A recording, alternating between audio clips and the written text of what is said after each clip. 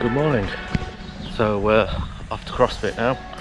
So a 30-minute bus journey, and then we'll check in at CrossFit and then see what's going on there. So bus journey done, and now we're walking, sometimes running to CrossFit. It's about 30 minutes before what the lesson is, and CrossFit is quite high intensity compound exercises with various weights, kettlebells and other things.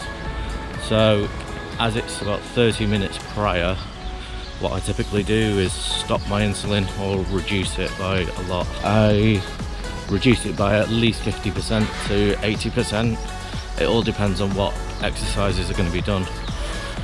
But always there's a high intensity part, and that really crashes my blood sugar at the start, and then towards the middle of the class, which is about 30 minutes in, it stabilizes, which hopefully you'll see today. It will do what it's supposed to do, and then I can show you.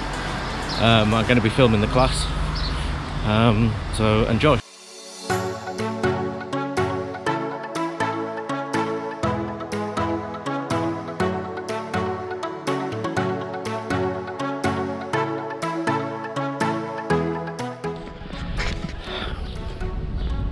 So that was the first CrossFit done for 3 months since this since the lockdown started, and it felt good. So what I did before I started, I paused my insulin. As you will see throughout the hour, it then started to rise, and we'll cover why that happens actually. Sometimes it can dip, but the reason I pause is so I don't go into a hypo state while exercising or training. I would prefer it if it went up and then I can correct. But just to note, when correcting,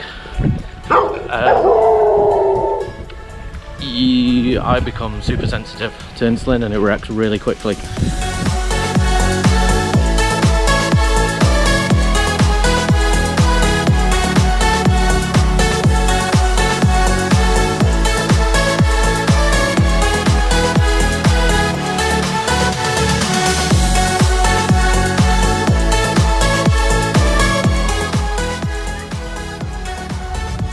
I'm here on the beach doing some filming for some other people who are doing paddleboards. So yeah, this is fun. I won't be doing it.